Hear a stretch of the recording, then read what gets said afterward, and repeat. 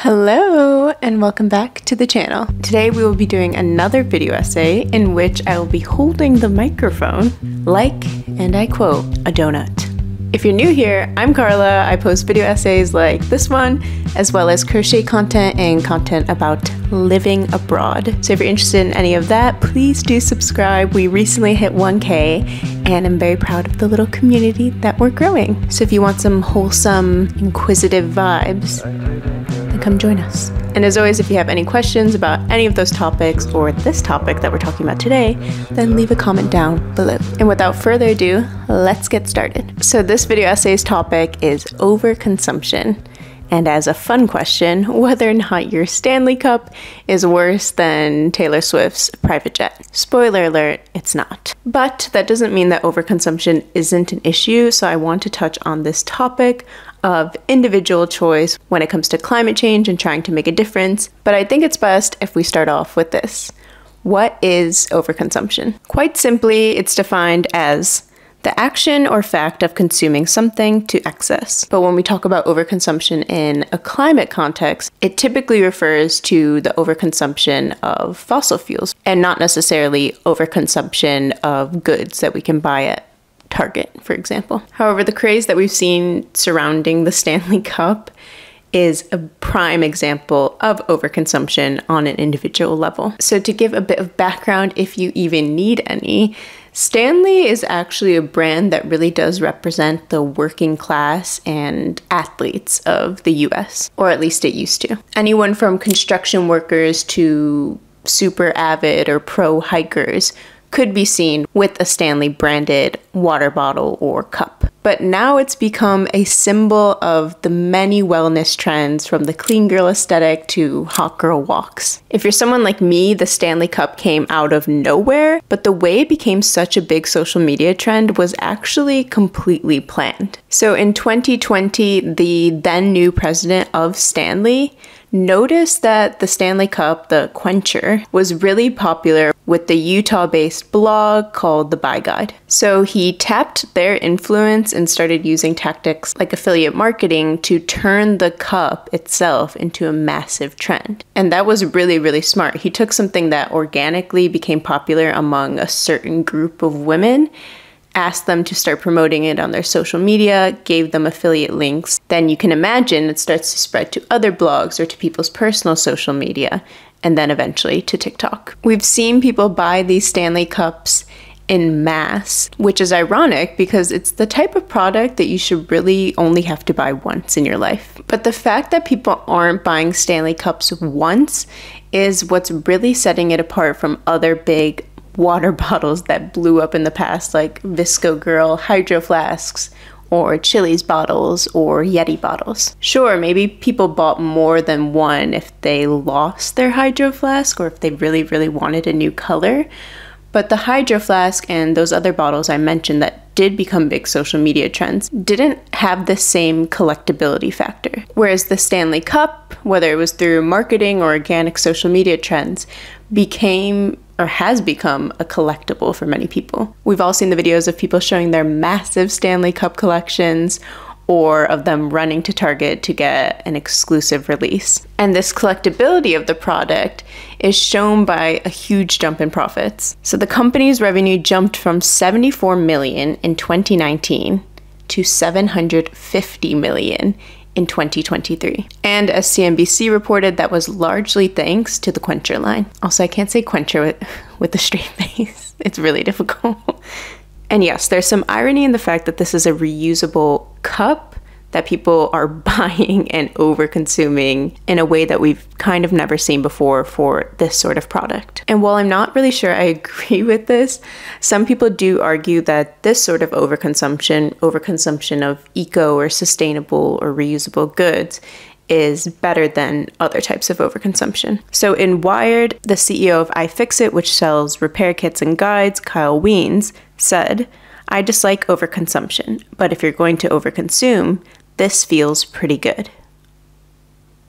He went on to say that plastic bottles are the catastrophically bad thing, so if this is replacing that in any way, then it's good. But to be fair, he does take into consideration this sort of collectability aspect of the Stanley Cup, saying that now that it's become a fashion trend or a status symbol, it's, quote, in a different world, which is really, really true. And the reason why this becoming a fashion trend really changes things is because it gives way for the cup to no longer be timeless. Although with a 40-ounce gigantic cup, I don't know if it ever would have been timeless, even if it didn't become such a trend, but at least it would have just been a big cup. But now, if you have a Stanley, it's a symbol of something more. Whereas you could have a bottle that looks a lot like a hydro flask, and it's not necessarily going to look dated. It's just going to look like a reusable water bottle, like we all have. And for me, the overconsumption issue comes down to this. Are the consumers of the Stanley Cup wealthy? Could they find better alternatives? Do they already have reusable cups or water bottles? And perhaps more importantly, are they posting the cup on social media and encouraging people to buy,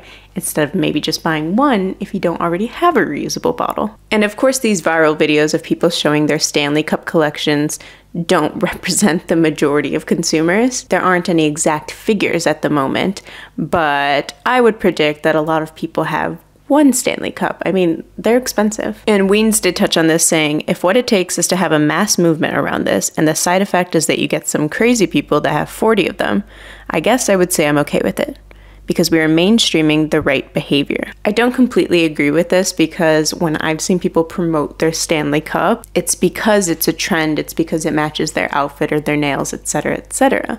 It's not because it's reusable. Reusable water bottles have been around and popular and trendy, at least in the US, for a really long time. But I do agree with the sentiment that this isn't the worst thing, because there are many other big polluters.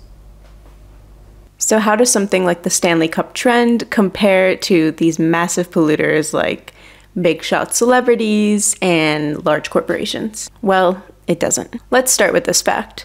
America's richest 10% are responsible for 40% of its planet heating pollution. And the income of the top 1% alone, households making more than $550,000 per year, was linked to 15% to 17% of this pollution. And this fact that the powerful and wealthy are the ones harming the planet the most isn't new. From 1990 to 2015, the carbon emissions of the super rich globally were more than double the emissions of the poorest half of humanity. Over that same time, the poorest 50%, around 3.1 billion people, were responsible for just 7% of emissions.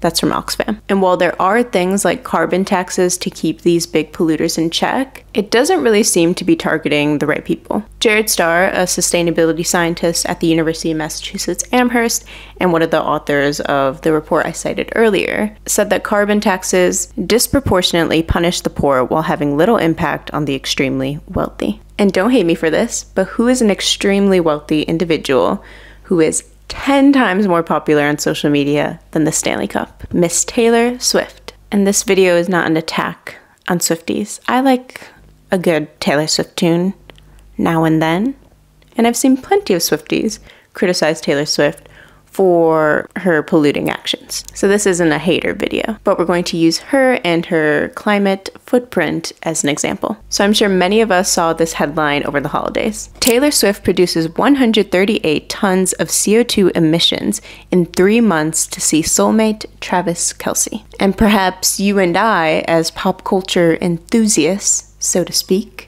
are fine with this, because as Unilad put it, most of us would do anything for love, and Tay-Tay is clearly no exception. You know, Taylor Swift is living a fantasy romance for everyone, and people are eating it up. Of course she has to fly to see her soulmate. She can't get on a commercial plane.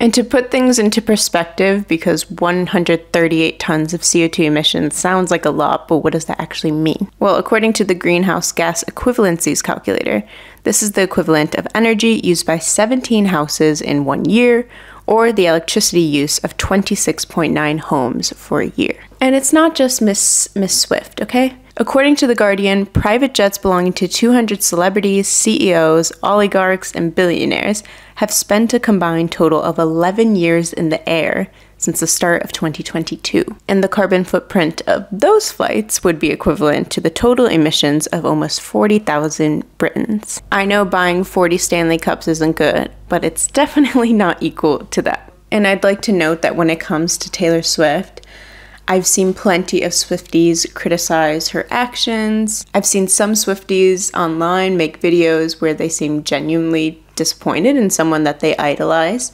and kind of seeing the illusion of her celebrity crumble before them. And there was this article in Forbes which was heavily criticizing Swifties for overconsumption during the Eras tour, for doing things like making bracelets out of plastic beads and staying at hotels and eating at restaurants. And I think when we criticize individuals, and especially, teenage girls, for these individual decisions, we're not encouraging more sustainable behavior on an individual level, which we can do and is important, but rather I think we're detracting from the real issue at hand, which would be holding big polluters like Taylor Swift or, Shell and BP to account. However, I do respect this one question from the article. We need to reflect whether current carbon-intensive lifestyles are sustainable and whether the younger generation should create icons of individuals with egregious climate records. I think a lot of Taylor Swift's fans are getting older and becoming more critical and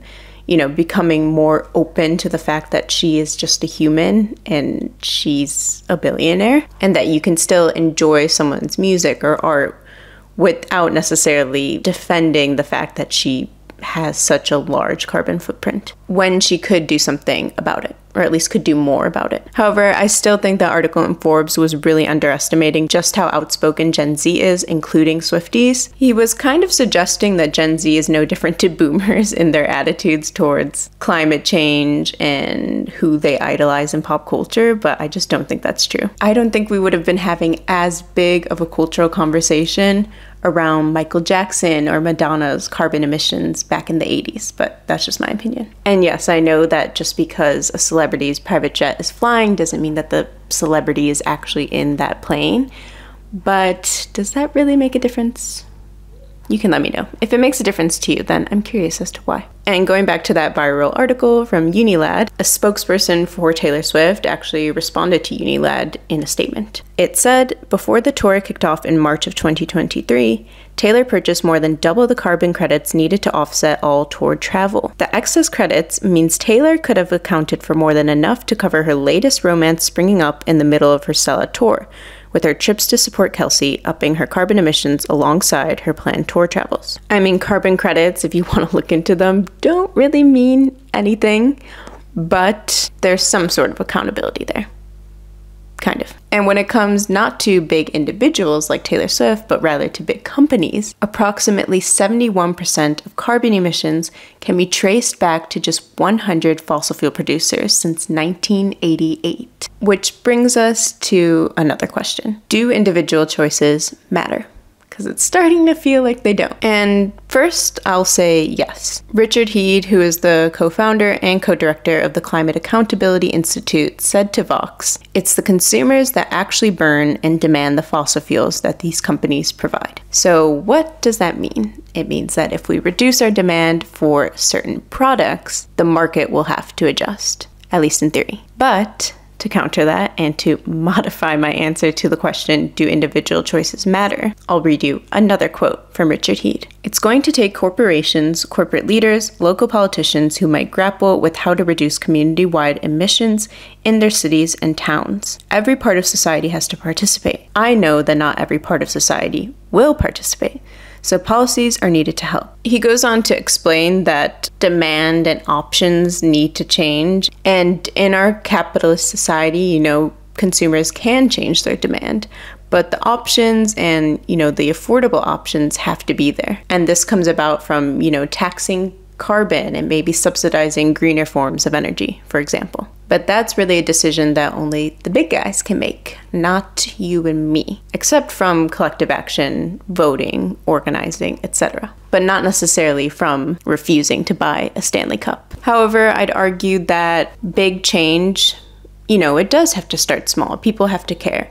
So signaling to your friends, to people online, to people around you that, buying 40 Stanley cups is freaking stupid is a good thing. I'm not saying you should buy 40 Stanley cups. Definitely not. I'm just saying that our energies should be focused elsewhere if we want to make real change. I guess a simpler way to put it is that if we want change on a large scale, people have to actually want it, and that does start to some extent on the individual level. That being said, why do we continue to attack each other over our individual choices and not these big polluters like celebrities, fossil fuel giants, etc.? And one reason I can give you for this is because that's what they want you to do. If you've ever taken, an advertising course, or you're just interested in pop culture, maybe you remember the Crying Indian ad. This was a 1970s ad from the Ad Council that featured an actor dressed as a stereotypical American Indian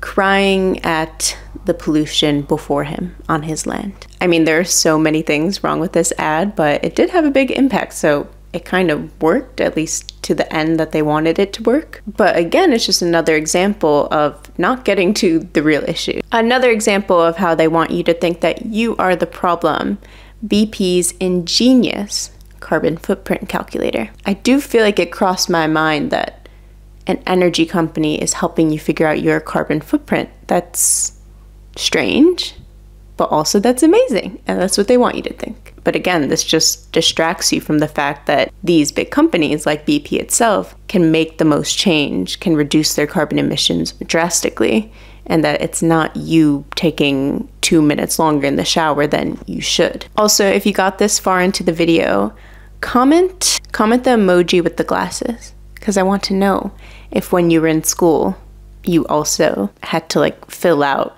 the BP carbon footprint calculator and figure out your carbon footprint. I'm really curious, because I remember doing that, and I'm sure it was really popular in the 2000s. So these tactics, like the Crying Indian advert and the carbon footprint calculator, are what researchers at San Diego State University and Southwestern University call capitalistic agency. By endorsing the environmentalist image and removing themselves as the source of the problem, oil giants limit people's ability to think about other forms of environmental action beyond consumption. They don't want you to organize. They don't want you to protest. They don't want you to consider voting for a greener candidate. They want you to, stop littering and take a shorter shower. They don't want you to force the government, to force them to make any significant changes, because that's not good for business. That quote I read about capitalistic agency and her definition of it was from Sarah Munoz, who is a doctoral student in political science who specializes in climate change adaptation. And she gives another really good example of how big oil ingrains itself into our popular culture or our individual communities. And she gives the case of Louisiana and Shell as an example, referring to the ecological activities of oil companies in Louisiana as a true Cajun environmental movement.